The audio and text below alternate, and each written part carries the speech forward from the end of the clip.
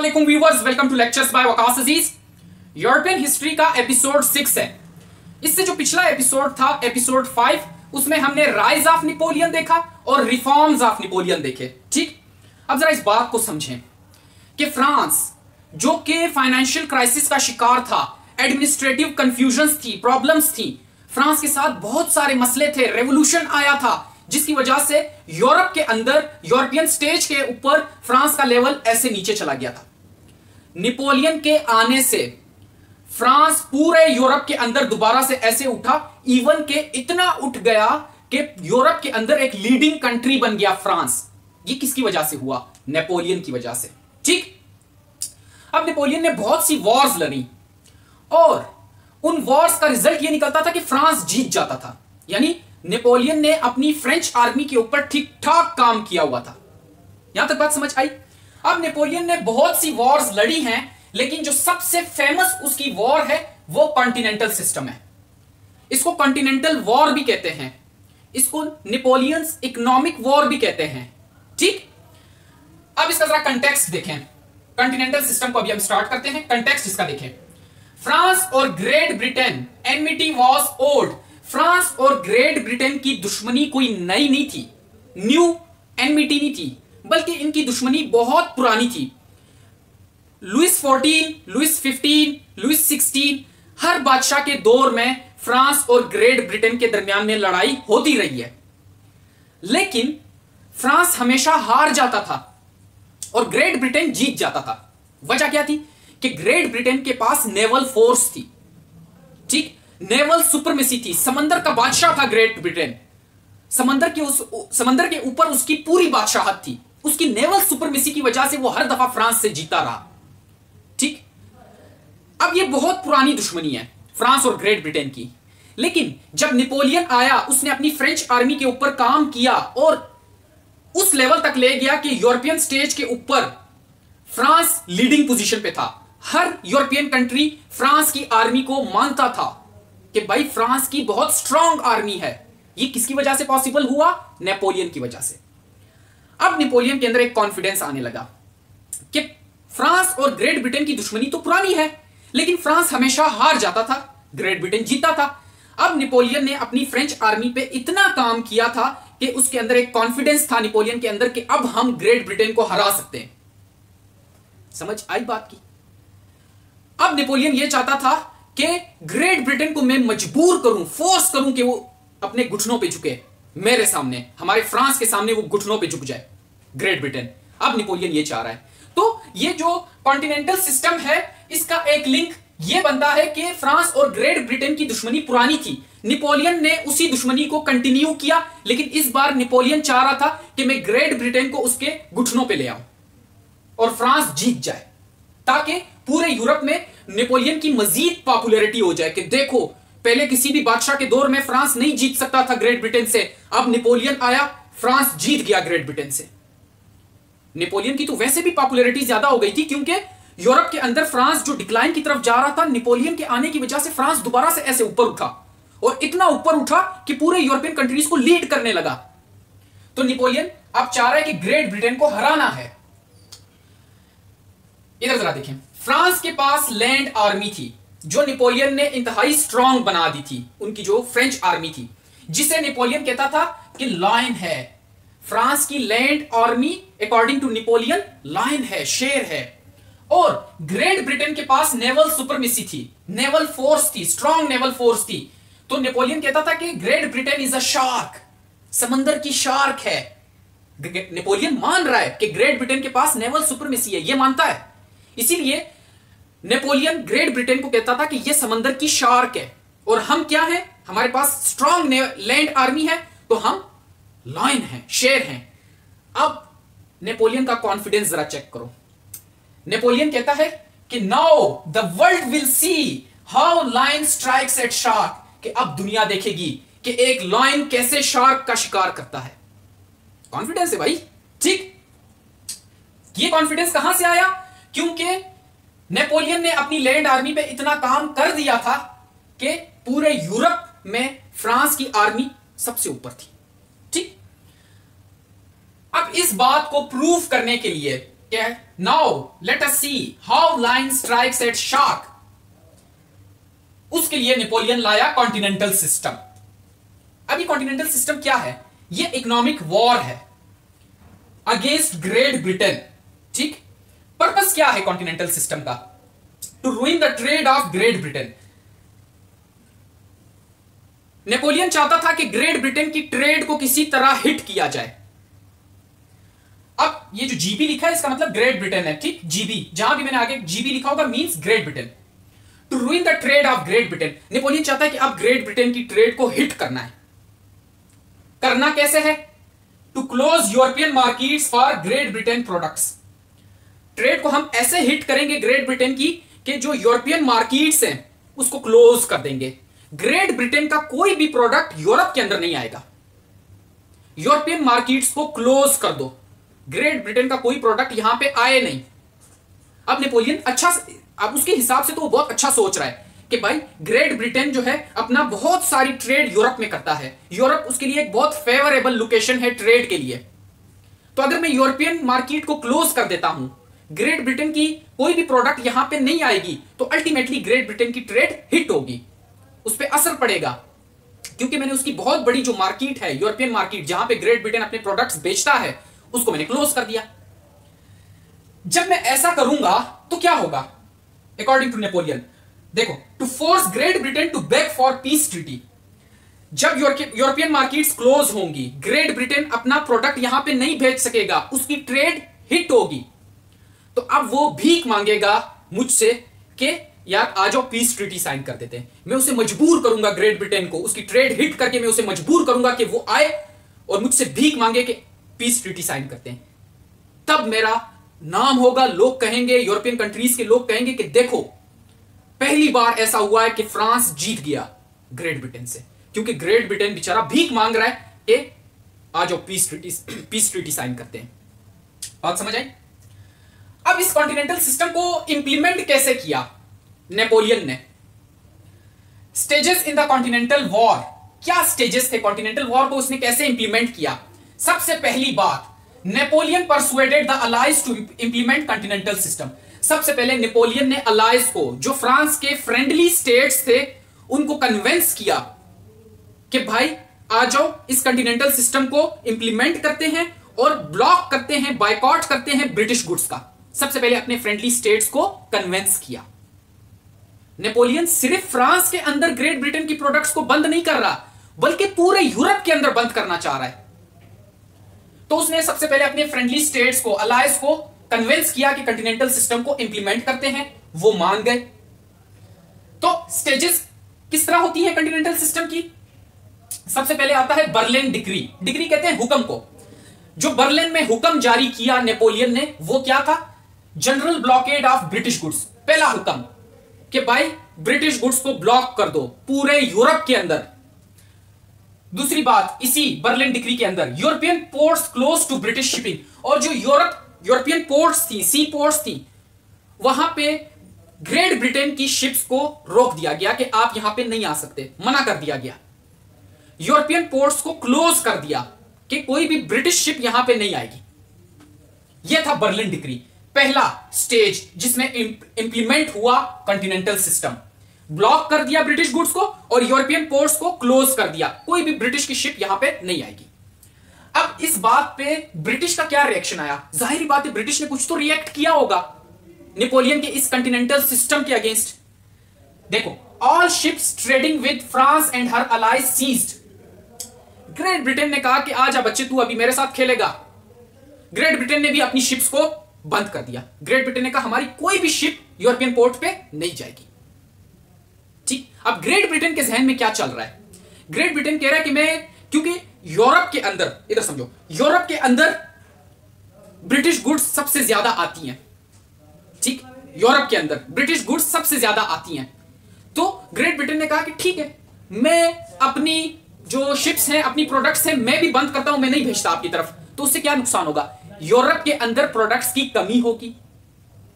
समझ आ रही है बात की कि यूरोप के अंदर प्रोडक्ट्स की कमी होगी। देखो, all ships trading with France and her allies seized. Great Britain ने कहा कि ठीक है, हम अपनी कोई भी शिप नहीं भेजते हम भी सीज कर रहे हैं, कोई भी शिप हमारी यूरोपियन पोर्ट पे नहीं जाएगी, ना फ्रांस की तरफ जाएगी ना उसके फ्रेंडली स्टेट्स की तरफ जाएगी। दूसरी बात, ब्रिटिश रिएक्शन जरा देखो, neutral ships must touch British ports before going to Europe. Great Britain के पास नेवल सुपरमेसी है। ग्रेट ब्रिटेन ने हुक्म जारी कर दिया कि जो न्यूट्रल कंट्रीज है ना, जो ना फ्रांस के साथ है ना ग्रेट ब्रिटेन के साथ है, इवन के उन कंट्रीज की शिप्स पहले ब्रिटिश पोर्ट्स पे आएंगी, उसके बाद यूरोप जाएंगी। ये यूरोप है, ये ग्रेट ब्रिटेन है। सपोज करो यहां पे कोई न्यूट्रल कंट्री है, वो यहां पे यूरोप के साथ डायरेक्ट ट्रेड करता है, उनकी शिप्स जाती हैं यूरोप, गुड्स लेके, सामान लेके, कमोडिटीज लेके। ग्रेट ब्रिटेन ने दूसरा हुक्म यह जारी किया कि जो न्यूट्रल शिप्स हैं वो पहले ग्रेट ब्रिटेन आएंगी, यहां पे इसकी पोर्ट पे आएंगी, उसके बाद हाजिरी लगा के फिर वो यूरोप जाएंगी। डायरेक्ट मैं जाने नहीं दूंगा। अब न्यूट्रल कंट्रीज तो जाहिर है वो डर गए। क्यों डर गए? क्योंकि समंदर के ऊपर किसकी हुकूमत है, किसकी बादशाहत है, किसकी सुपरमेसी है? ग्रेट ब्रिटेन की। तो ब्रिटिश ने न्यूट्रल शिप्स के ऊपर भी ऑर्डर जारी कर दिया कि वो पहले ब्रिटिश पोर्ट्स आएंगी, उसके बाद फिर वो यूरोप जाएंगी। दूसरा decree, stages in continental war के अंदर दूसरा जो हुक्म जारी किया नेपोलियन ने, इस ब्रिटिश रिएक्शन के अगेंस्ट दूसरा हुक्म जारी किया। नेपोलियन ने कहा कि even neutral ships seized. Napoleon ने हुक्म जारी कर दिया कि अब यूरोप के अंदर न्यूट्रल शिप्स भी नहीं आएंगी। मैं ये बात भी नहीं मानता कि न्यूट्रल शिप्स पहले जाएंगी ग्रेट ब्रिटेन, उसके बाद हमारे पास आएंगी। तो इससे अच्छा है कि न्यूट्रल शिप्स को भी सीज कर दो, उनके लिए भी हमारे दरवाजे बंद हैं, हमारे सीपोर्ट्स बंद हैं, न्यूट्रल शिप्स को भी आने की जरूरत नहीं। ठीक। तीसरा हुक्म क्या जारी किया? Fountain blue decree. इसमें नेपोलियन ने कहा order to burn British goods. Order जारी कर दिया कि जो ब्रिटिश गुड्स यूरोप के अंदर मौजूद है बर्न कर दो। इतना मतलब गुस्से में था नेपोलियन। ठीक। अब आपने ये चीज जरा समझी कॉन्टिनेंटल वॉर की कि क्या सिनारियो चल रहा है। नेपोलियन ने पहले ब्रिटिश गुड्स को बंद किया, ब्रिटिश शिप्स को बंद किया। ठीक। और ब्रिटिश ने उसके रिएक्शन में पहले तो अपनी शिप्स बंद कर दी। उसने कहा ठीक है, मेरी शिप्स आपके यूरोपियन पोर्ट्स पे नहीं आएंगी। लेकिन दूसरा हुक्म ब्रिटिश ने जारी किया कि इवन जो न्यूट्रल शिप्स हैं, जो न्यूट्रल कंट्रीज की शिप्स ट्रेड करती हैं यूरोप के साथ, वो भी पहले मेरे पोर्ट पे आएंगी, उसके बाद यूरोप जाएंगी। अब इस बात पे नेपोलियन का रिएक्शन आता है मिलन डिक्री। नेपोलियन ने कहा कि हमें न्यूट्रल शिप्स की भी जरूरत नहीं है, न्यूट्रल शिप्स भी हमारे यूरोपियन पोर्ट्स पे ना आए। और उसके बाद मजीद गुस्से में अगला हुक्म जारी किया टू बर्न ब्रिटिश गुड्स। भाई जो ब्रिटिश गुड्स यूरोप के अंदर मौजूद हैं जला दो। अब आप मुझे एक बात बताओ, इसका रिजल्ट क्या निकला होगा इकोनॉमिक वॉर का? सबसे पहले देखते हैं ग्रेट ब्रिटेन के ऊपर क्या रिजल्ट निकला। British trade hit severely. सारी बात है, जो यूरोपियन मार्केट थी, अब यूरोप बहुत बड़ा है, तो ब्रिटिश जो था, ग्रेट ब्रिटेन था, वो उसके लिए ये यूरोपियन मार्केट तो बहुत बड़ी थी, यहां पे वो बहुत ज्यादा अपनी ट्रेड करते थे। तो जब यूरोपियन मार्केट्स को क्लोज कर दिया, ग्रेट ब्रिटेन अपना प्रोडक्ट यहां पे बेच नहीं सकता, तो जाहिर बात है ग्रेट ब्रिटेन की ट्रेड भी तो हिट होगी ना। इतनी बड़ी मार्केट उसके हाथ से चली गई, तो जाहिर बात है ग्रेट ब्रिटेन की ट्रेड तो हिट हुई।